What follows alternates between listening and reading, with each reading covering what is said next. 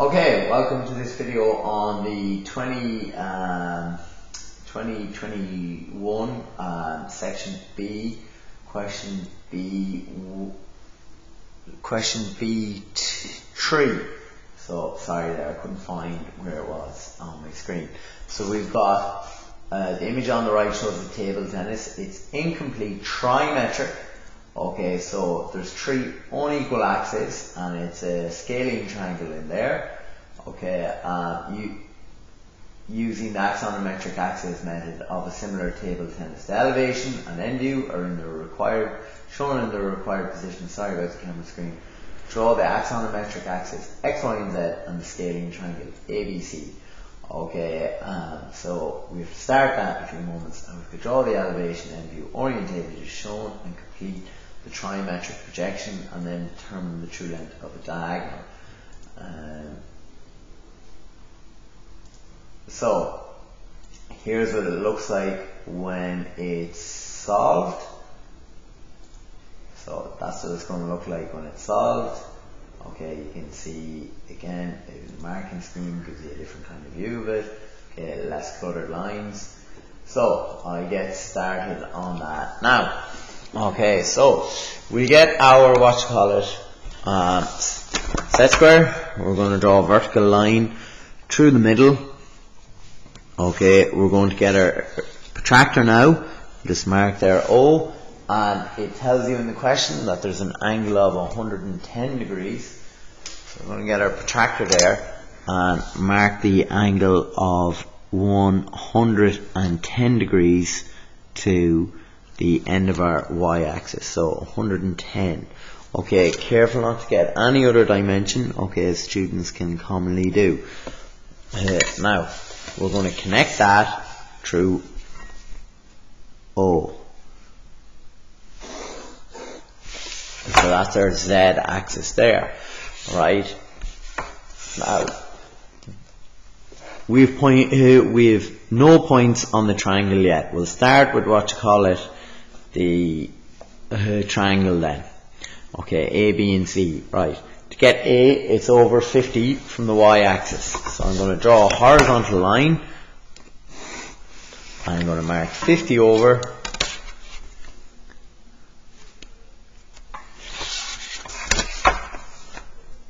From the y-axis, light line down, and that is point A.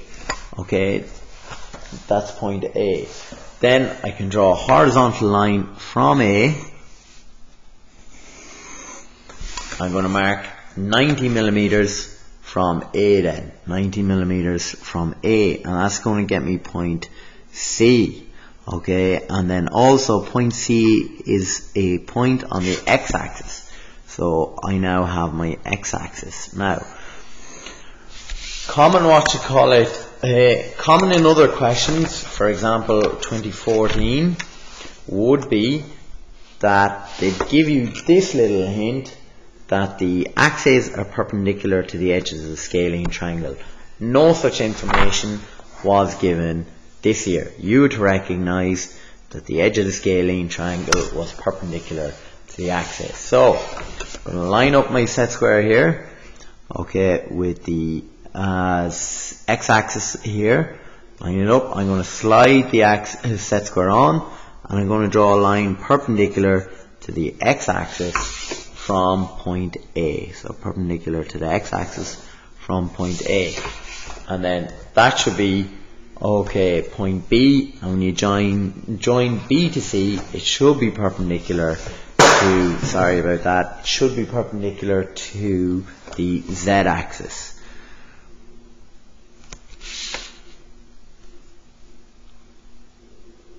Okay, there we go.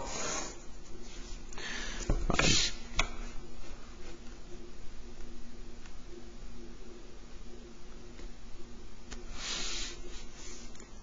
Which mine will be now. Okay, and we can start then on getting them in their positions. Okay, so I can extend these lines from B and C and O all parallel to the z-axis. Okay, the question students might ask is how long should I go on your sheet? So it doesn't have to be an exact dimension, it can be any dimension. A good tip is, right, okay, this is 90, okay, on your question sheet. The purple line here is a little bit less. Okay, so maybe 75 is a good dimension to go out just for speed, room. Okay, you can go out, as I said, you can go out any distance. That's just a little tip for you. So I'm going to draw lines parallel to the O axis, or to the Z axis from, okay, B, O and C. And then I can draw a line perpendicular to the Z axis, so it's parallel to line BC. Now roughly 75 I was saying, so that's 70, so roughly about there.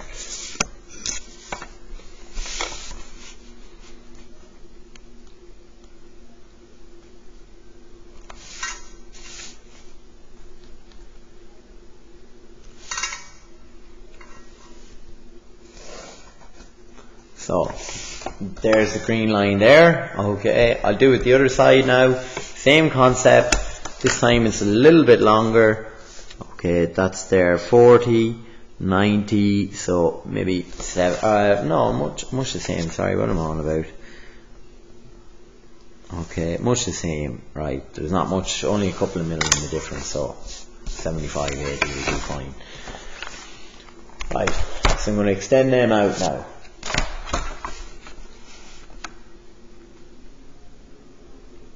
This is not 60 degrees I'm doing it at, just to clarify.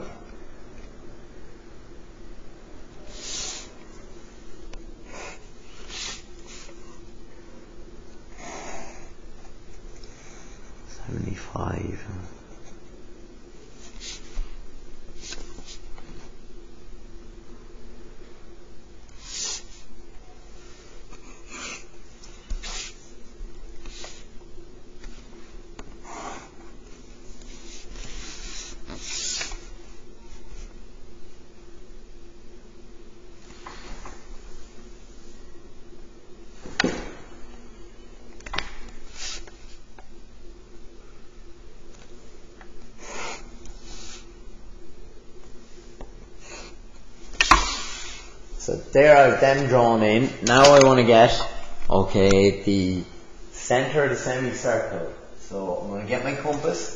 To get the center, I'm going to bisect the line. So to get the center of this, I'm going to bisect the line here. I'm going to bisect that line. So take your compass, okay, set it to the length of the line, okay, and you can swing an arc from both sides, left and right. Many teachers, many students will set their compass to just more than halfway. If you're confused about that, just set it to the length of your line to make your life easy.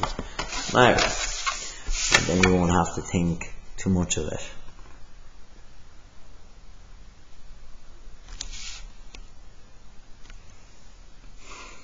So there's your center point. We'll do it the other side now. Okay, it's going to be a slightly different size now, as it's a scalene triangle. Okay, now careful not to mix them up. So in fairness, that is why setting it just over more than halfway can help you make it easier.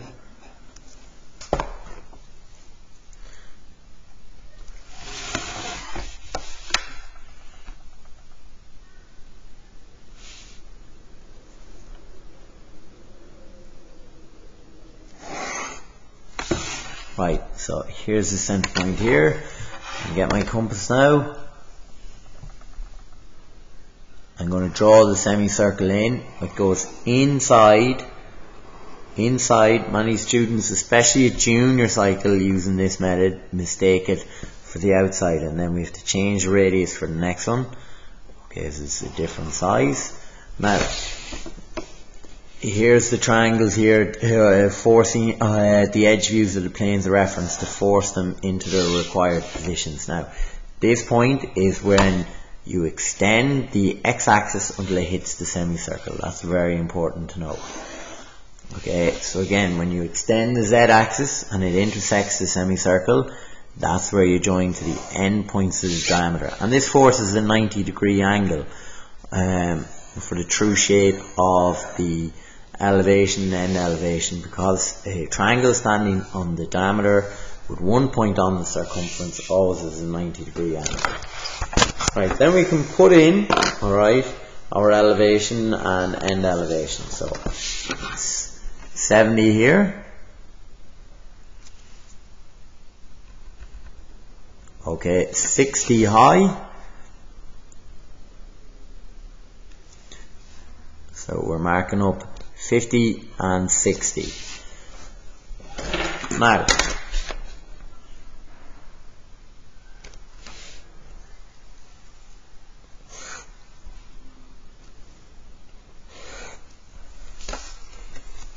so I'm drawing in the end elevation of the tennis table. So the legs are projecting as vertical lines here in end elevation. Okay, here's the net here at the top.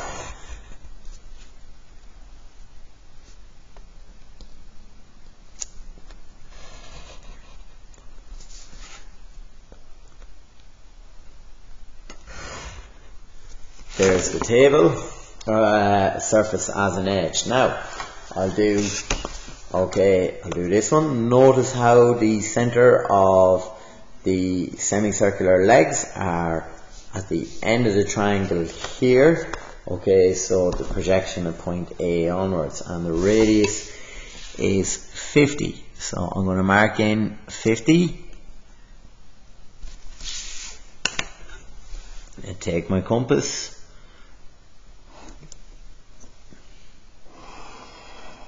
There we go.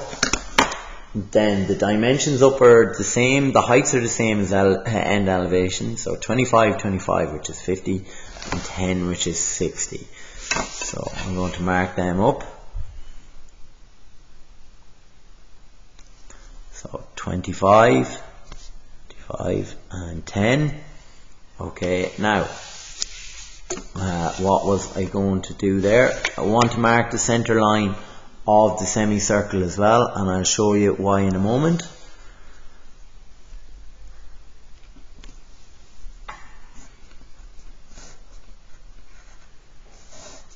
Right, because we want to be able to get the table or the tennis table, tennis net, and mirror this across to work out the total length.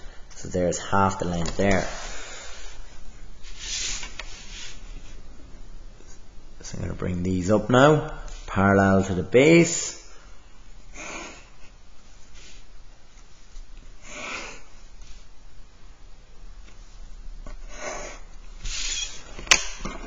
So compass now here.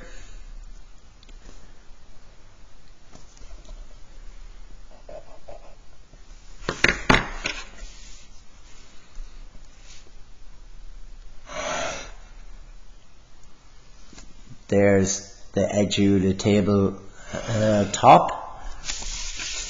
Right, the inclined legs, so go up from the end points of the semicircle. So up from the end points of the semicircle. And then where the 25 height line intersects them, that's where you can heavy up there.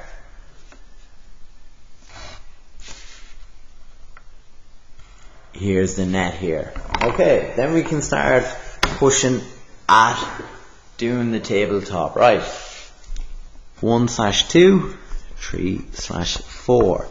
Okay, 1/3. Okay, 2/4. So to get these, okay, I'm going to project these points from each view parallel to its axis. So all of these are going parallel to the x-axis. And all of these here in end elevation are going parallel, or sorry, I'm checking, what was I doing calling this, what was I calling it there? So this is being presented as the elevation, and that one is the end elevation from the axis, even though the SEC should have called that the elevation. This is the end elevation. Should have been orientated a different way. Well, however, let's bring these down parallel to the z-axis, and these ones down parallel to the x-axis. So we get going.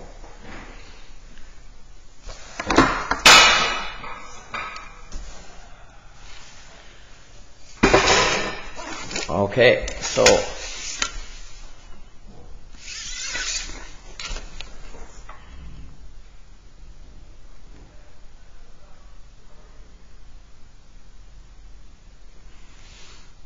line 1 to 3 brought down, line 2 to 4 brought down.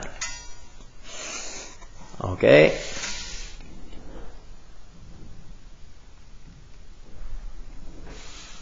line 3 and 4 brought down,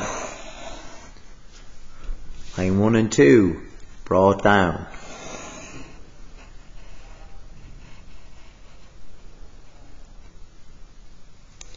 and there's the top of the table there. So there we go. Okay, so we could do the net now. Alright, and to be clever, we just need to bring down the top of the net.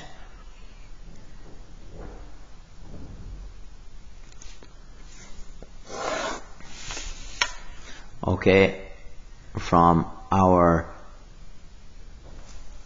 elevation, we're going to bring this down here.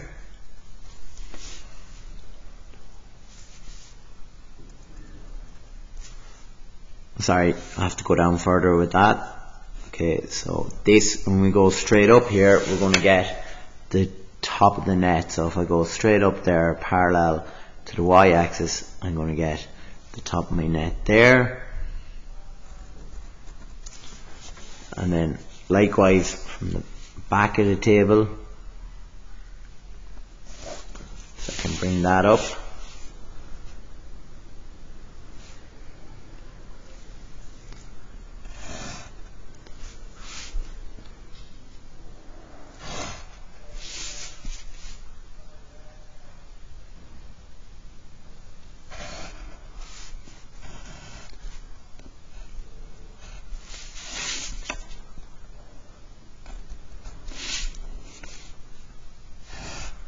There's the net done. Now let's do the legs here at the front, right? Which I love the drawing. Drawing is class. Right, so we'll bring down the legs there. Okay, the inclined legs, the supports we'll call them. And then we'll bring them down here as well. Remember, we're going parallel to the z-axis. Okay, so I haven't marked them in my elevation. I'm going to call this A, B, okay, C and D. So up here, these be A/C up there for the legs, and then the height is the same. So the 25 and 25.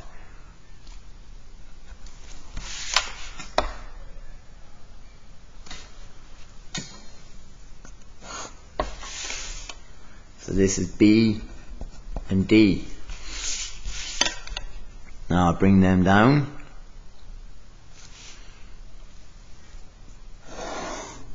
B, so here's B. And D, so follow this line down for D. It can be quite hard to mix these up, or it can be quite easy, so use your set squares sometimes to help you find them. So there's D, and then A I have to get. So you already have a projection line for A and C brought down, so I can just bring A down to there, okay, and C down till it hits the table. Now there's some of the supports there. Right, so what we have to do next then is the curve right, on this. So we want to divide our semicircle in our end elevation into our 60-30. So we're going to divide this into 60/30. Class the way that works out in the same point. It did in AutoCAD as well.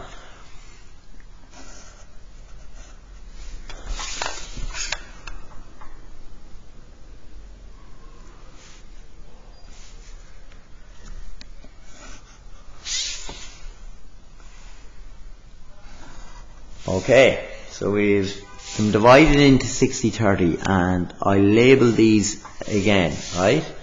So I'm going to go 6, 7, 8, 9, okay, and 10. Right, the elevation and the elevation here and the end elevation share the same height. So what I can do to get 7 and 9 over here, I can transfer the heights. Okay, so I can transfer heights. So I'm going to take the height of 7 and 9, I'm going to mark it here. So that's the height of 7 and 9, and then B and D are already done. So this is 6 and 10, B and D, 7/9, okay, and 0.8. So now I can bring the height of 7 and 9 down, and there, 6 and 10 down. Okay, then I'm going to go over to here and bring 6 and 10 down. So there's 0.6. Okay, point B is there, 0.7. Okay, it's easy to mix these up, so be careful.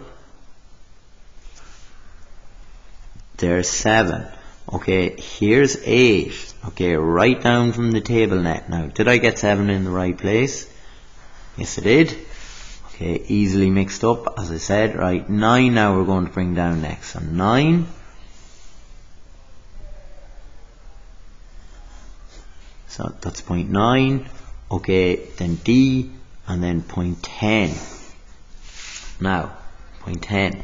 I'm going to freehand sketch these in, so I'm going to just go very lightly there, because I will be untaping my sheet to do this. So my pencils are also taped together, so they're not really going to do it accurately here. So I'm going to take this off in a moment. Okay, so you can see very faintly where I've sketched it in. But also now, there are to do, okay, the curve of the back. Now, here's a point on the curve of the back, like straight down there. So the cleverest way to get the points on the curve of the back is to take the distance here. So that's the width of it, between 6 and the back there in the trimetric projection. Take the width, step it back there from each of the points. Okay, so you don't have to do these things again. You see the way they're the same. Right, 9.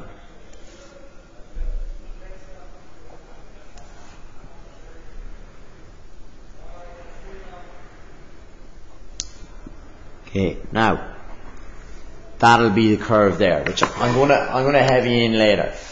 The next part of the question is to find the true length of the diagonal. So this line here, which projects as an edge there.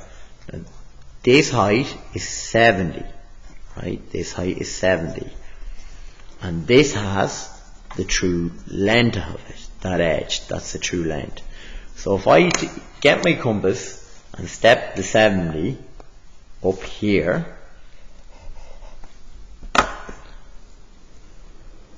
extend that up, I'm going to get the true length. I'm actually just like rotating the surface up, because this is the true shape there. So I'm going to do that there, right? So I'm going to take this 70, I'm going to mark it up here. I just move my visualizer up. Oh, she's shadily coming close to the edge. So that was 70. Yeah, that was 70. Okay, did I mark 70 up? Yep. And then I can join this to here, 0.13. So true length of diagonal. Because this is the true length, TL, and this is the true height. Right, as I promised, I'm going to mark this in, and then we'll have a little bit of the diagonal marks. So I just want to untape my sheet there, and find, there's my H pencil, right, or I won't untape my sheet, I'm just going to move myself around.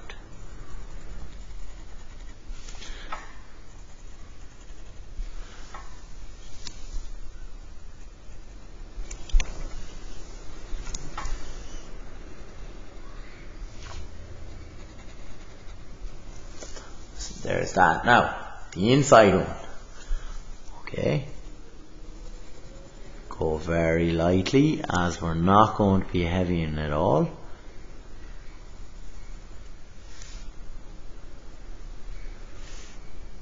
Now, I have to do a few more there, as I've forgotten where they are. There we go, 8. There, so you can hardly really struggle to see it from the particular view in Trimetric. Did I have 7 in the right position and B in the right position?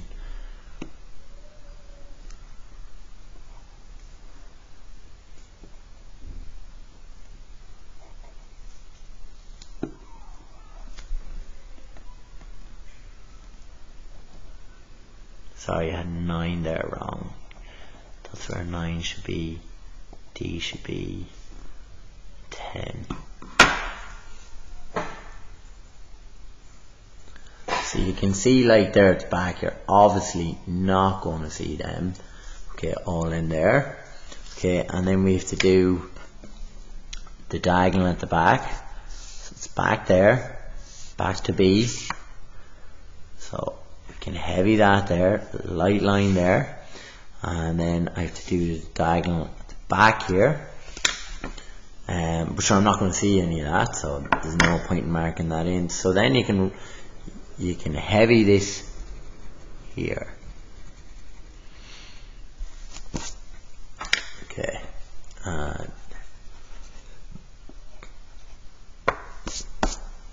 there's the question complete, and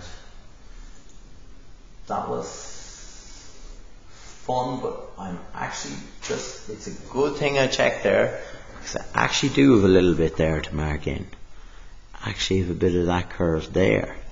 Okay, and you definitely could get dot marks for that. So you could, that would be somewhere you'd lose marks. Right, cheers, thank you, bye bye.